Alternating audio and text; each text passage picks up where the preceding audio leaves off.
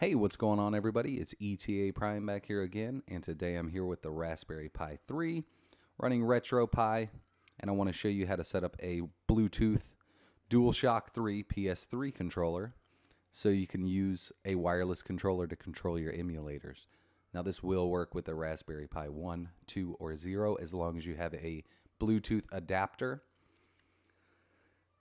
A few things to note: you will need to be connected to the internet, and you will need a USB cable to connect your PS3 controller to the Raspberry Pi for the first boot here.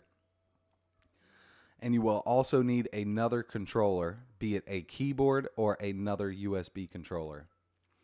So there's a problem with Retropie 3.6 right now. You can see I have one gamepad detected. This is a fresh install of Retropie. I'm going to hold X on my PlayStation 3 controller. And when I am brought to the configuration menu, I cannot program my D-pad. So I've had this problem, and I've found a fix for it. Super simple.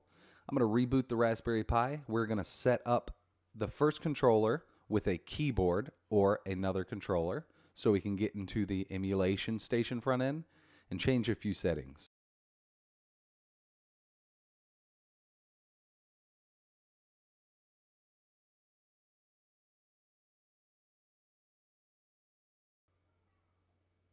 So we're back at the welcome screen.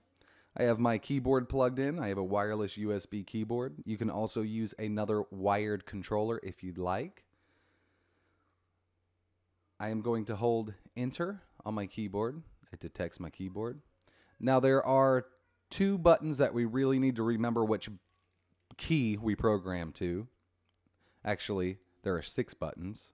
I'm going to program my D-pad as my arrow keys. I'm taking my start button as a Q. Select doesn't matter. A as A on the keyboard. And then the rest of this you can just breeze through because we are not using this right now. We just need to navigate the menus using Start, A, and the arrow keys. So whatever you find here will work. Press A when you get to your OK.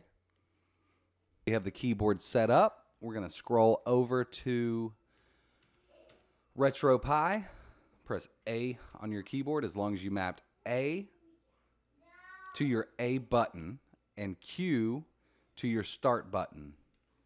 We're going to scroll down. You need to configure your Wi-Fi from here if you're using Wi-Fi. I am using Ethernet, so I will have no problem. Scroll down to Retropie setup.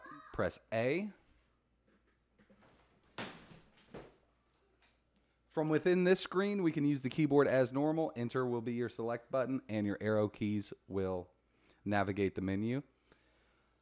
We want to scroll down to number 3, which is Setup Configuration. Press Enter. We want to scroll to number 310, Install or Pair PS3 Controller. Scroll to number 5. We want to remove the PS3 controller configuration.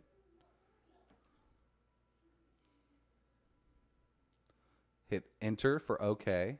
Now we want to reinstall and pair PS3 controller.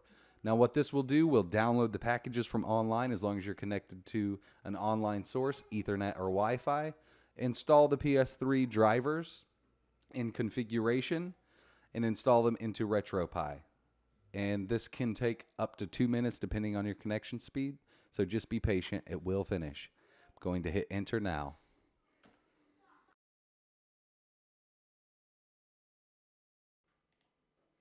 So after it finishes downloading and installing, you'll be brought to this screen. All you need to do is plug in your PS3 controller. It will register the Bluetooth address with the Raspberry Pi. Unplug your PS3 controller. Now press your PS button in the middle. You should feel it vibrate. We are now connected with Bluetooth on our PS3 controller. I'll hit OK. Cancel, cancel, cancel. Now from here, we need to set up our PS3 controller. Like I said, I mapped my keyboard. Q is the start button. Use my arrow keys, configure input. A is my A button. I'm going to hold X on my PS3 controller.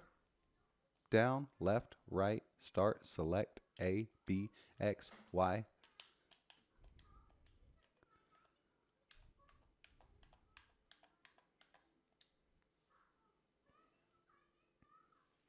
We now have a Bluetooth PlayStation 3 or DualShock 3 controller connected to our Raspberry Pi, and we are ready to play some awesome emulators with our Bluetooth controller.